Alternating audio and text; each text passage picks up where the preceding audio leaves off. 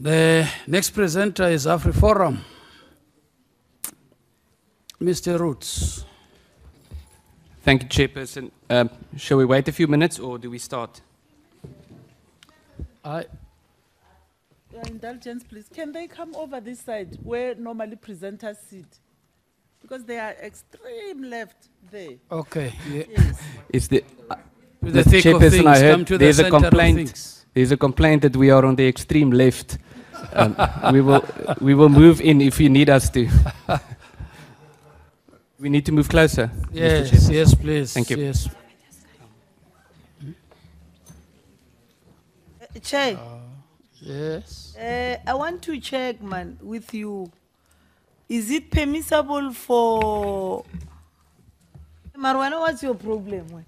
No, I'm listening. What? Is it permissible for AfriForum to bring extra cameras in the house? Because I can see they've got their own communications and cameras.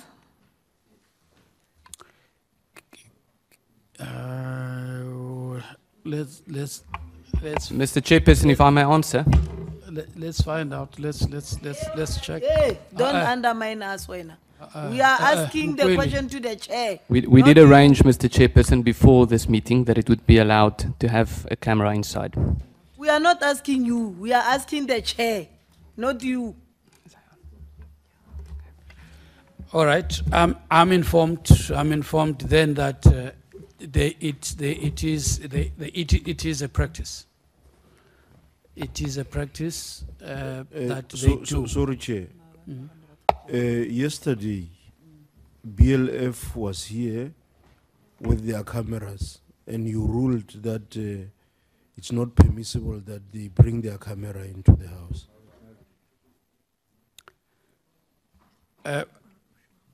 Shivambu? No, Chair, it's in the rules of Parliament that we do not permit external cameras here. This internal camera system that is utilized by Parliament, and then they are utilized in that fashion. So we must not be taken advantage of here by people who have no permission to do what they're trying to do. So let us please proceed, and then we switch off that camera of AfriForum. It must go and film outside there. Mr. Roets, who have you made the arrangements with? Mr. Chairperson, we spoke with the secretary, I think, of the committee. There was arrangements made beforehand, but we do not. There's no written letter. It was agreed over the telephone, and I believe that we could trust the committee enough to accept the telephonic agreement. But, Mr. Chairperson, if there are concerns about the rules of Parliament, and not simply because it is AfriForum, then we would be prepared to switch off the camera. Okay, all right. Can I request for that that you do? I know that in the chamber, it's not allowed, and therefore, this being a replica of that we ask you not to, because it wasn't made to any of our to our attention. That's fine. Thank you. Thank you, Mr. Chairperson. All right. You have 10 minutes, and we're giving you an opportunity to do the presentation. Thank you, Mr. Chairperson. My name is Ernst Roets. I am Deputy CEO of AfriForum. 15 years ago, the South African government accepted David Rakase's offer to buy the farm that he was renting from them. To this very day, the South African government has been unable to transfer ownership to his name.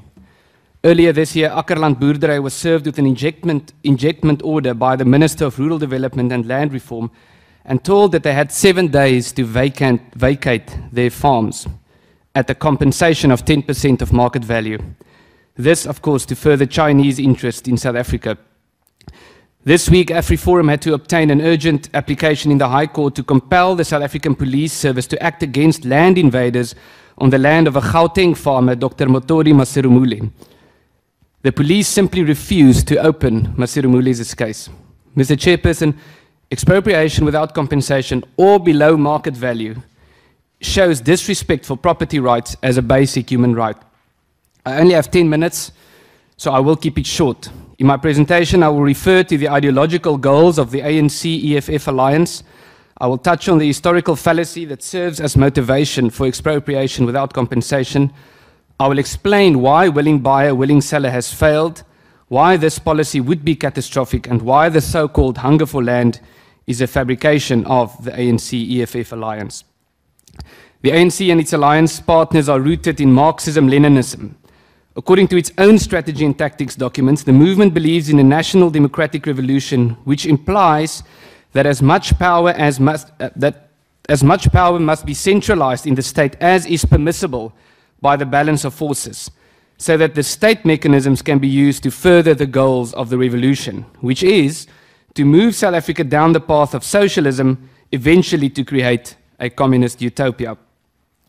That is why disastrous policies like those of the Soviet Union, Communist China, Cuba, Cambodia, Zimbabwe, and Venezuela are frequently venerated by the ANC alliance, while the policies that have created the world's wealthiest and most harmonious societies are depicted as racist, oppressive policies. That is why upcoming black farmers are complaining that they do not get support from government. This is why already 23% of people in South Africa live on state-owned land, and half of them are complaining about the quality of this land. This is why only 6% of all the land that has been acquired by the current government has since been transferred from state ownership to private ownership. It is regularly argued, and especially in this house, that whites stole the land. This is the single biggest historical fallacy of our time. There are three ways in which white people acquired land, namely, the settlement on empty land, the purchase of land through treaties, cooperation, and agreements, and most controversial but least significant, by conquest. Then, of course, there was legislation such as the Native Land Act of 1913 and the Group Areas Act of 1950. These injustices must be dealt with, but they must be dealt with specifically, and not used to construct grand false narratives or to advance new racist policies.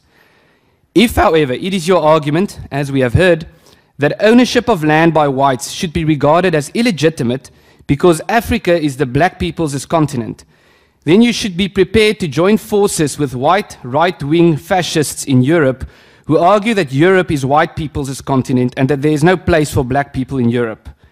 If you argue that white people in Africa shouldn't receive equal treatment, but that the rights of black people in Europe should be protected, then you are nothing other than a racist hypocrite.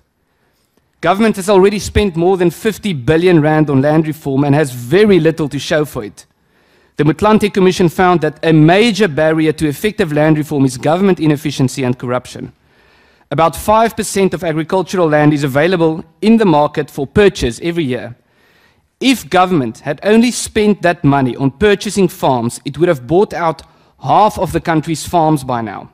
But this approach would not comply with the ideals of the National Democratic Revolution, which is why the ANC-EFF alliance prefers a government bureaucracy through which it can exploit complicated processes to enrich itself at the expense of the people. The debate about land reform comes at a time when government could least afford to lose investor confidence. Investment certainty leads to capital accumulation, which leads to more employment and higher productivity. An assault on private property leads to investment uncertainty and economic decline. In 2015, for the first time on record, South Africans began investing more abroad than foreigners invest in South Africa, a sure sign of loss of investor confidence.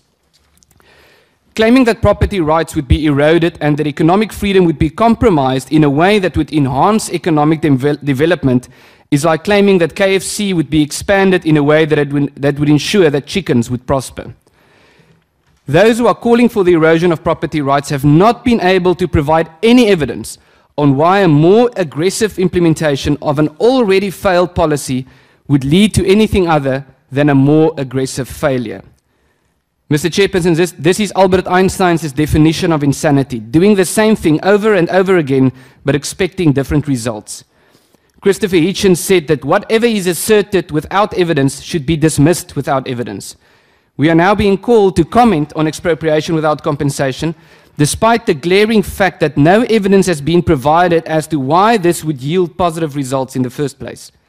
But the gratification that the ANC-EFF alliance get from hurting the middle class and the wealthy outweighs the desire to uplift poor people.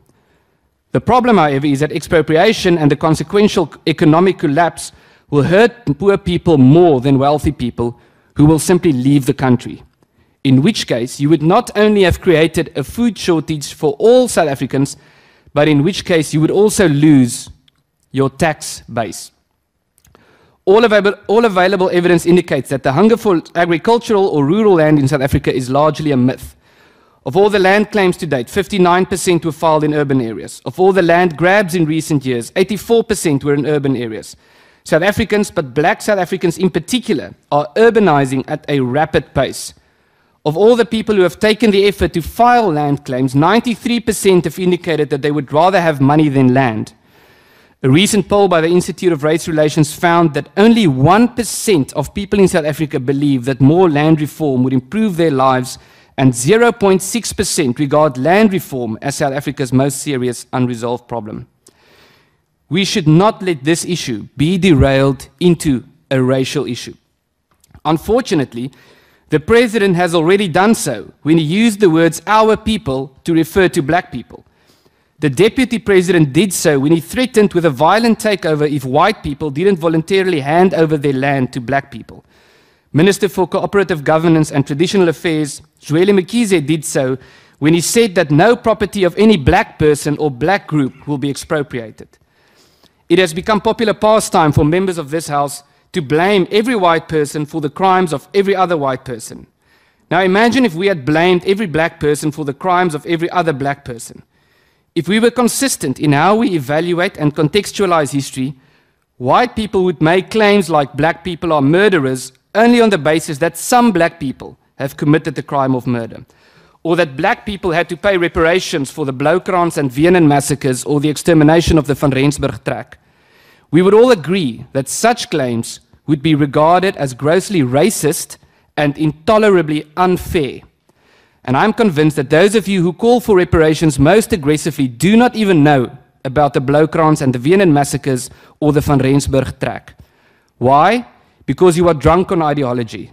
It is an ideology not based on historic accuracy, but a desperate attempt to ferment racial hatred and division with the true aim of advancing state power and hopeless socialism under the banner of corrective measures. Yes, you are drunk on ideology, the ideology of the obviously failing national democratic revolution. You are drunk on power, since every decision you make is an attempt to gather more power and control into your hands. You are drunk on hatred and contempt, not only for white people, but for the poorest South Africans who suffer under your policies daily and will suffer even more if you continue to destroy the economy and to sow hatred and division. Thank you, Mr. Chairperson. All right. Honorable Maila, Honorable Carter, Honorable Telezi, Honorable Mampuru, Honorable Mukweli, and then Honorable Fultana. Asishege. Chair. Honorable Mail. Thank you, Chair. Yeah.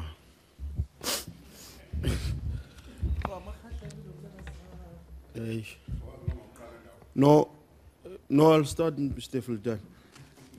You know, there is something that you mentioned, Deputy CEO of AfriForum, when you were saying, you indicated 3 ways in which whites acquired land.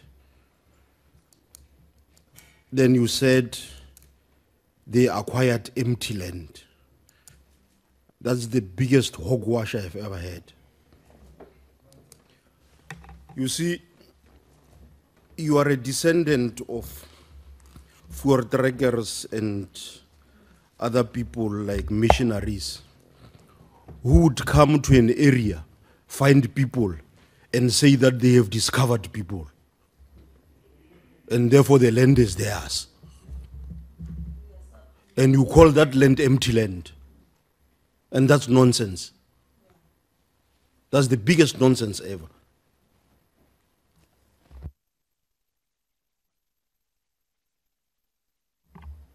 Shall I respond, Mr. Chair, or are there more questions? Let's take next one. Thank you, Chairperson. Chair, I'm not going to stand here and try and incriminate any person that's doing a submission. I haven't ever done it, so yeah. My question is just one on what we are supposed to be doing, clarity. Mr. Roets, what is the solution? Is there a solution? Next speaker, next member. Thank you, Chairperson. You will realize that most of the time I do not comment, and when I do so, I'm very specific. Yeah.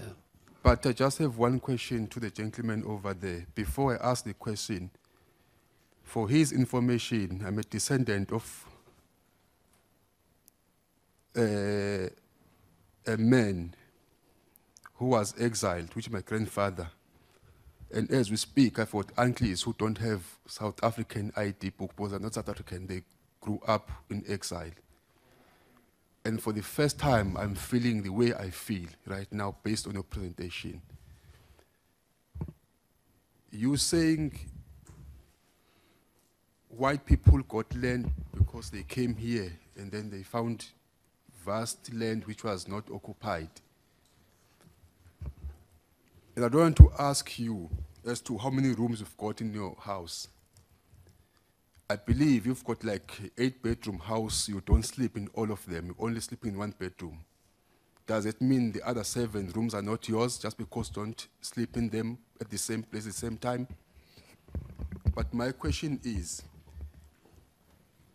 this that we have written here based on research, or it's out of a very deep anger that you seem to have against the African National Congress and the economic freedom fighters? If you can ask me their question, then maybe I won't ask the rest, but I first want to understand your premises to where do you base all this? Next member.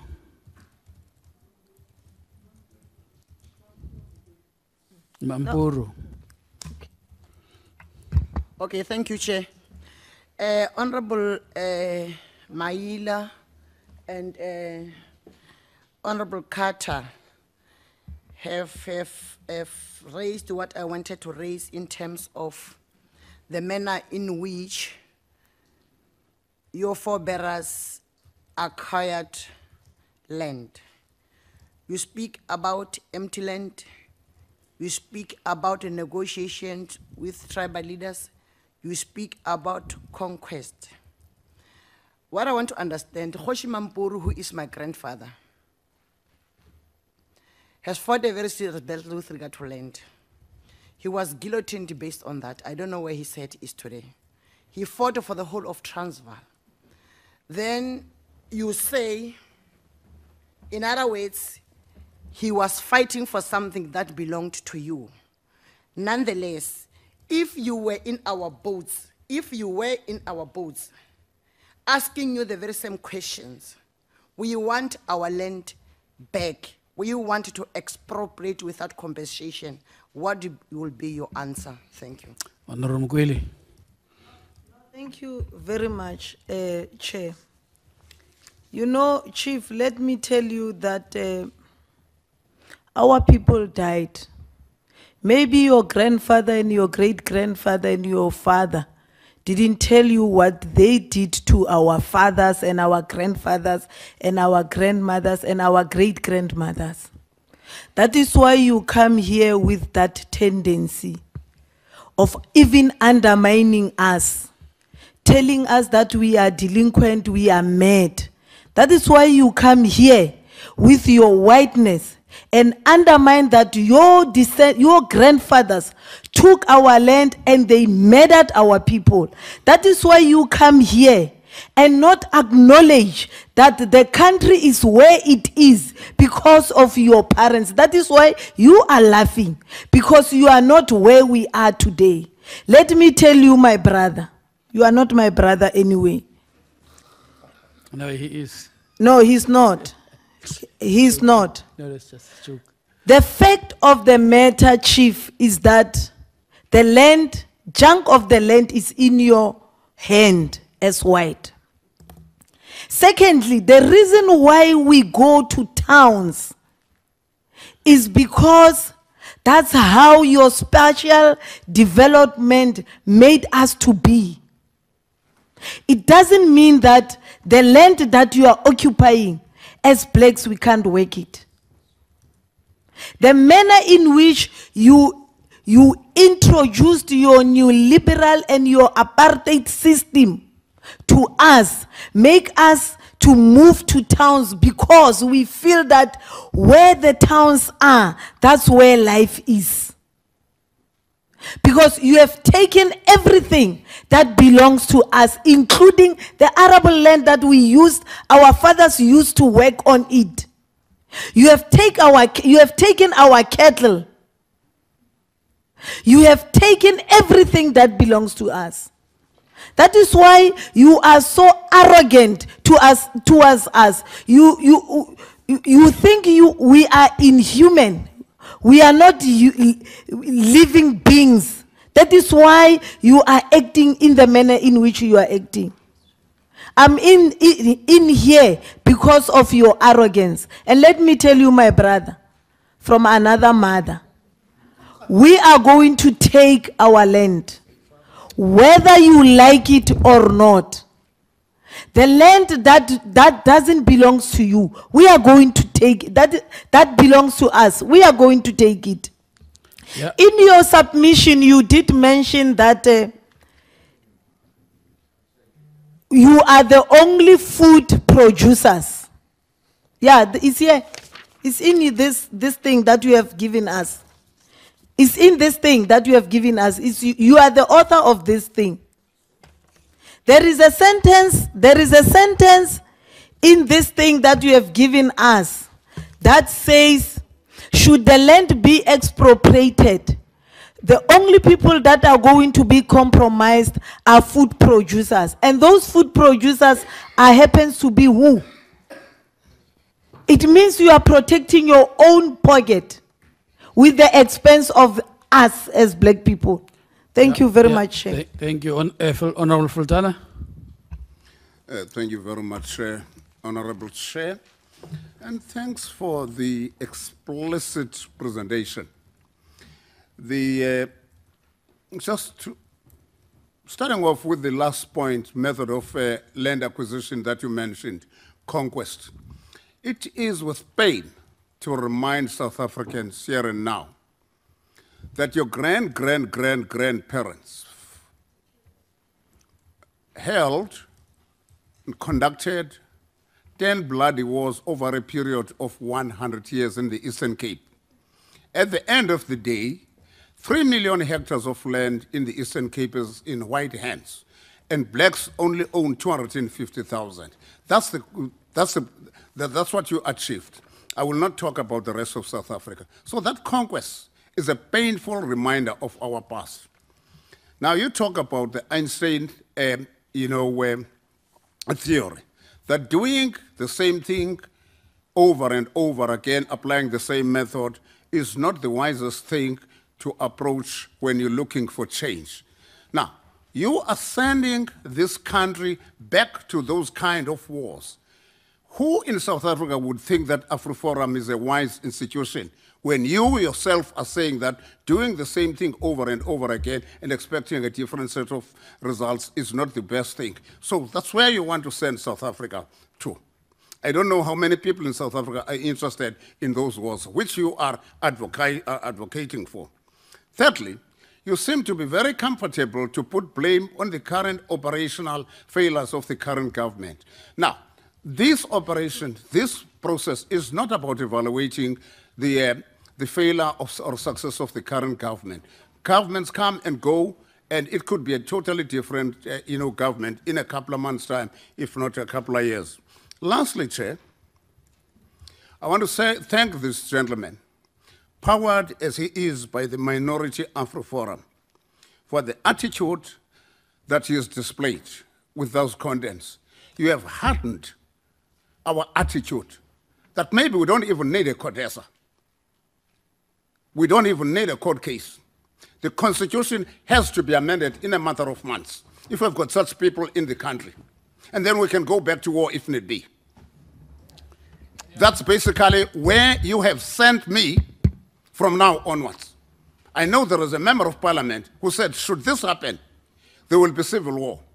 Okay, the Constitution should be amended in a matter of months if we've got such people in this country. We're wasting time by talking. After all, there were no talks for 400 years ago. People were simply murdered. When I grew up, my father didn't own any land on which to produce food for us to eat. The nearest food-producing field was 10 kilometers away. And until he died, we had to walk in the morning to those fields, then chase 9 o'clock at school. At 2:30, we go back there. By the end of the day, we're finished because my father had no millet fields on which to... And you want that to be repeated. You have the guts to come to this legislature to tell us that you want that to be repeated. And my mother, who was a qualified teacher, had to drop out of school because of the policies of apartheid, because the policy wouldn't allow her to teach whilst my father was also a teacher, and there was no field for her, for our family, to produce food. But here I am today as an MP. I will stand for them. Let's go for the amendment of the Constitution. This talk, Honorable Chair, is a waste of time with such characters in South Africa. Except that the process of Parliament of soliciting and getting the public participating will continue. Yeah. I'll talk to you just one point. I'm coming to Honorable Shivambu. So the process of amendment will remain intact in terms of the Constitution. So it's Filtana's remarks, but not the committee's position. Honorable Shivambu, followed Honorable Mutapo. Thank you, Chairperson. Okay. When this gentleman was from AfriForum was trying to present whatever he wanted to present to this committee, he was drunk on hatred of hating black people. Yeah. The insanity he defined, I could see on him. The insanity he defined on the alliance of, so-called alliance of ANC and EFF, I could see on him. And don't come here and misrepresent facts.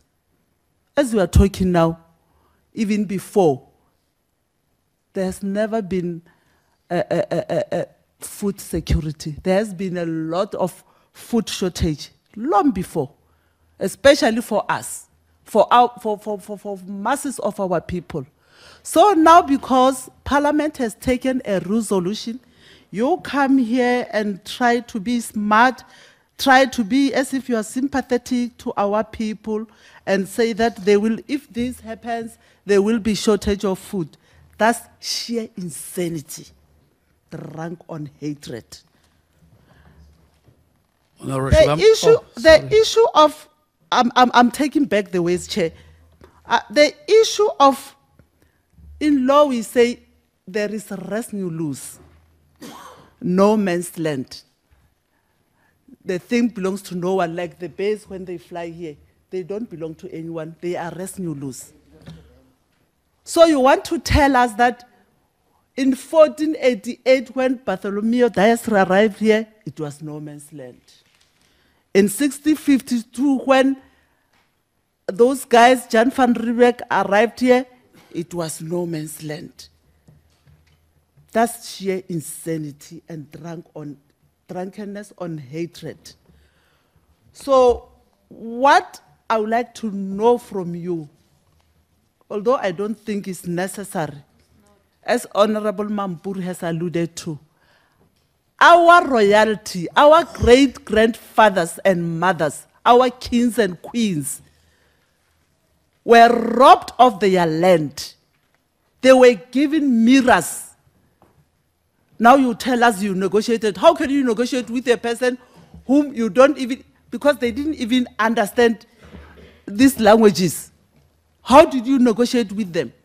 So please, if you want this process or your inputs to be taken seriously, don't come here with sheer arrogance. We have been listening to you, insulting us, asking on us, calling us names, but you want us to take you seriously. That's sheer insanity. Shivambu. No, thanks, Chairperson. I honestly think we should not be agitated by racist Afrikaner children who come here and try to have some chicken audacity to try to insult us and try to anger us. Because that is what they've been doing throughout the public hearings. They've been following us, a group of racist kids from Pretoria who have been following us in the Northern Cape, in KwaZulu-Natal, coming to make threats to us there. Because they had hoped that we're going to react there and then collapse the public hearing process. That's what they've been doing. They're the ones who went to America to go and spread false propaganda that there's white genocide in South Africa. And trying to mobilize the international community against the democratic state. That is treasonous. We have got kids, racist kids, going around saying that there's genocide in South Africa, there must be sanctions, there must be all sorts of limitations that are imposed on South Africa. While we are a democratic country, we'll have to live with these realities that we have amongst us, kids who have been drained in racism. They've been taught racism. They suck racism from the breast of their mothers. That is why every time they think, every time they walk, everything else that they do, it's expression of anti-black racism that they are doing. The fact of the matter is that the white people in South Africa came as a form of colonial settlements. That is a fact. That the land that they are occupying is through colonial settlement. They are settlers here. They even refer to themselves as Europeans. They had boards all over South Africa saying, Europeans this side, blacks this side. It's not us who said that. Throughout their existence, they identified themselves as Europeans. And now when we want our land back, no, we're not Europeans, we're Africans. They do not want to hand back the land back to us. We are going to amend the constitution in order to expropriate land without compensation. And we're not going to be threatened by kids.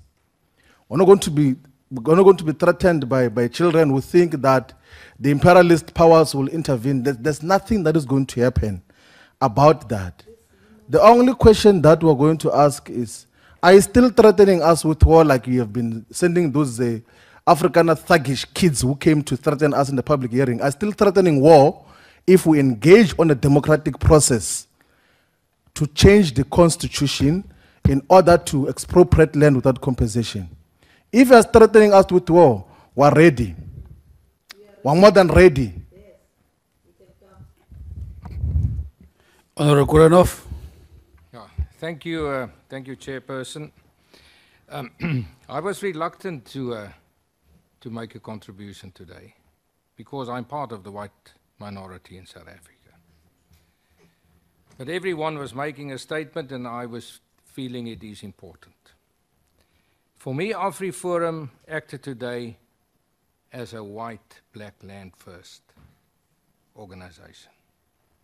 They're definitely not representing the white minority in South Africa. Not even. And what you did today was a disgrace for your own organization. And I'm telling you, you will feel that in future.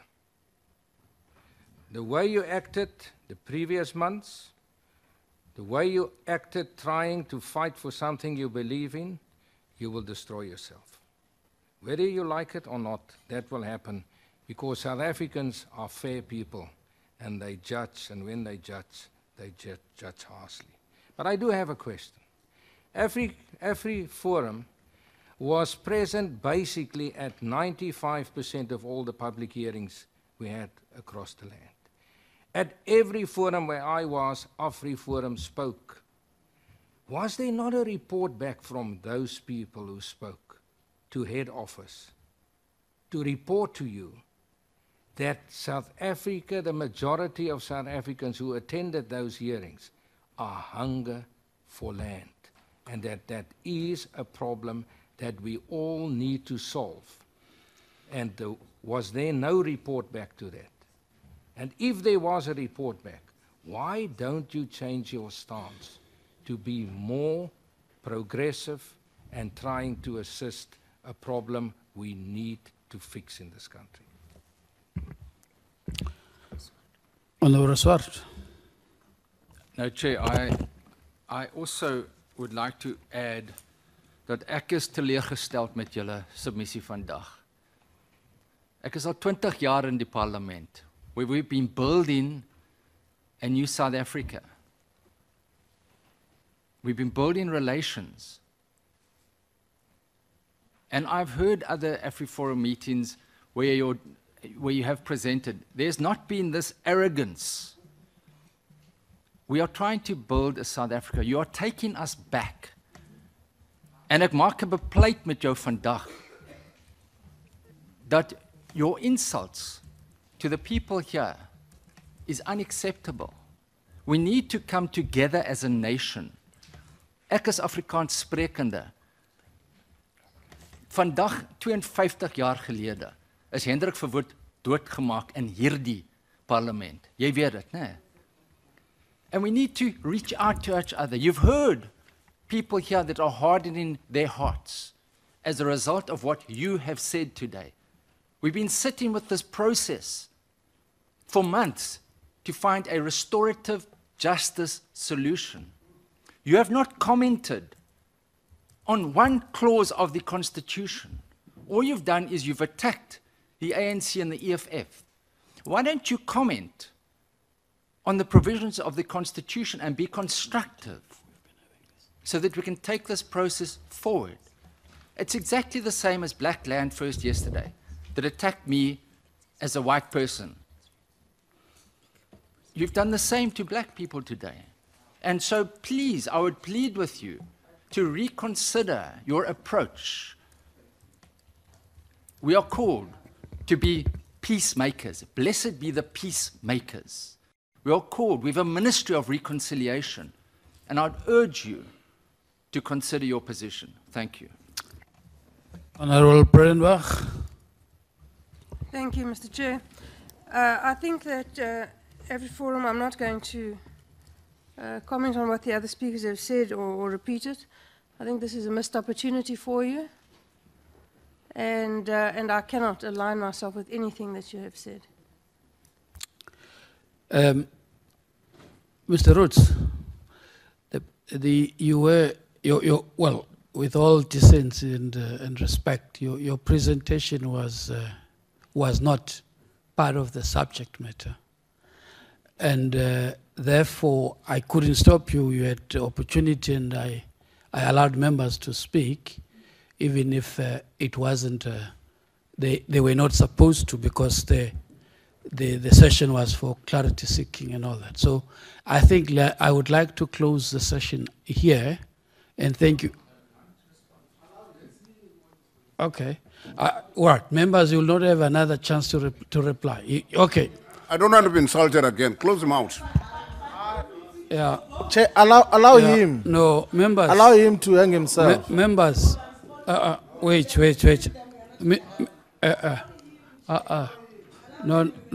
Mr. Roets. Okay. Honourable Chelezi. Honourable Chelezi. Chair, I understand my colleagues and agree with them when they say he mustn't continue. But for one reason, and I hope all members would agree with me, South Africa and black people in South Africa including the whites, they should know that we've got such in our midst, and he must actually come out very clear for the whole South Africa to know what problems we're having. Because he is saying black people don't need land for agriculture, that's what he says. He's saying black people don't need more land than what they've got. AfriForum is calling black people the so-called blacks. That's what South Africa must hear. Give him a chance, as much as it's an embarrassment. Let him continue to do so for record purposes and for people to know the true colors of AfriForum. All right, Mr. Roets, right to reply. You have 3 minutes. Thank you, Mr. Chairperson.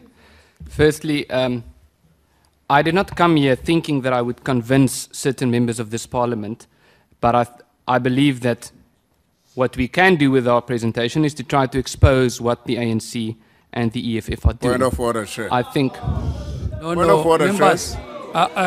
Point of order, Chair. Mr. Chairperson, I'd like to respond Make to sure the that questions. Trump is listening. Make sure Trump is listening. Members, you see now. respond It is right now. You have made your statements. I didn't stop you. He must now make his statement, and we still have presenters to make the point, to make their presentation. No. Continue, Mr. Roets. Thank you, Mr. Chairperson. Mr. Chairperson, there's a very big important difference between the terms straw man and steel man. A straw man is when you try to attribute things to someone that that person has never said or that that person doesn't believe. When you make a steel man argument is when you try to portray what your opponent is saying as accurately as possible so that you can respond to the actual position of that person. What we've heard in the last 20 minutes are repeated straw man arguments, things that are being said that apparently AfriForum is saying that AfriForum is not saying. There was a list. It's not possible for me to respond to every single straw man argument or every single false accusation about what AfriForum is allegedly claiming. But I will try to respond to some of these things. We can talk. There were, and I've noted this in my presentation, that there were serious injustices in South Africa's history that we need to take cognizance of and we need to deal with them. So I don't have a lot of time. I'll respond first to the historic point and then I'll respond to the solution because I think that's what we believe the solution is. I think that's the most important point. There were serious injustices and they need to be dealt with. But we need to deal with them on a factual basis. I can also tell stories of how my great-grandfather, Sarel Arnoldus Roets, wasn't able to fight against colonialism because he was 3 years old when he was thrown in a concentration camp. He escaped a concentration camp when he was 3 years old. But I do not believe that the emotion that I have regarding the fact that a little toddler boy who, if he had died in that concentration camp, I would not have been born. My emotions regarding that should not determine what my argument should be. The facts should determine what my argument should be. If we talk about, firstly, AfriForum did not say that the entire South Africa was empty land. We didn't say that. We said there were 3 ways in which land was acquired. If you disavow the notion that there was any empty land in South Africa, then you need to disavow a list of things. You need to disavow the fact that in 1884 the Commission track went into South Africa and came back and reported that there was a lot of land where they couldn't find any people. You need to disavow the fact that in the diaries of Voortrekker leaders and missionaries and many others, they wrote about how there were certain areas that were inhabited and where groups lived in certain areas and how there were certain areas that were not inhabited. You need to explain what the consequences was of the great Xhosa suicide of Nonkahuse, for example. You need to explain what the consequences of the Mfecane was, where 1 to 2 million people died as a result of expansionist wars.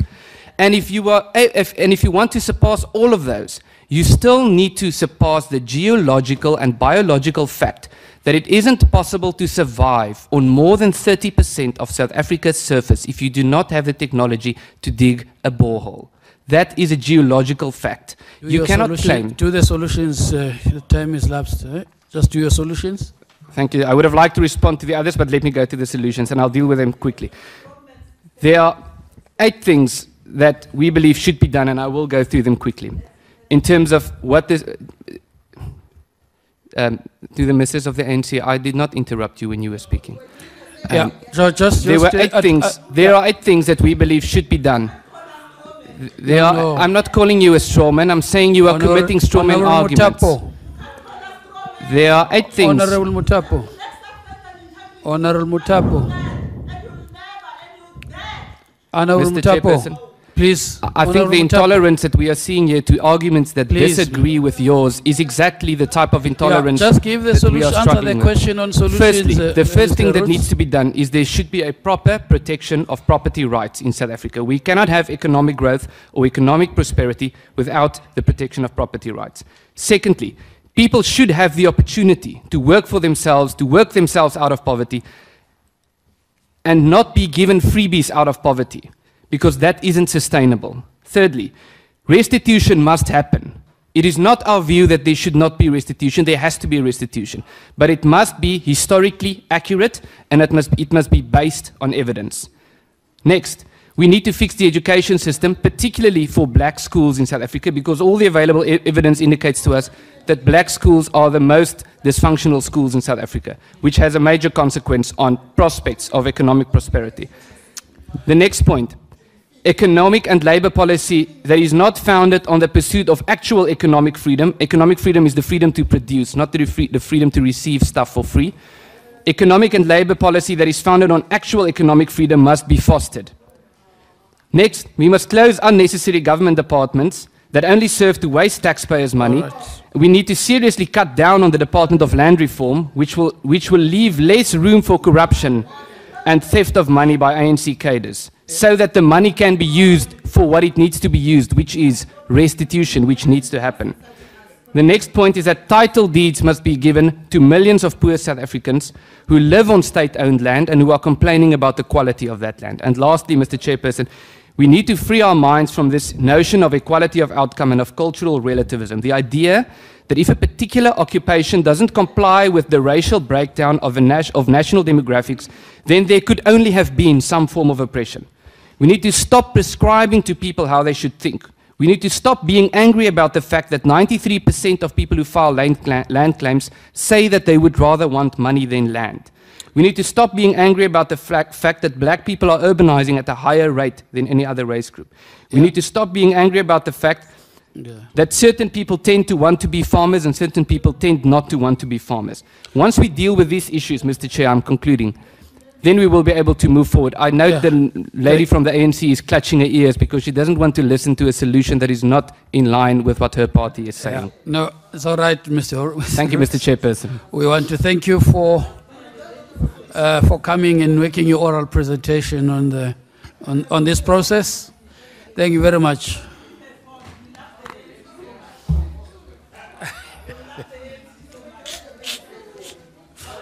Where is the next presenter?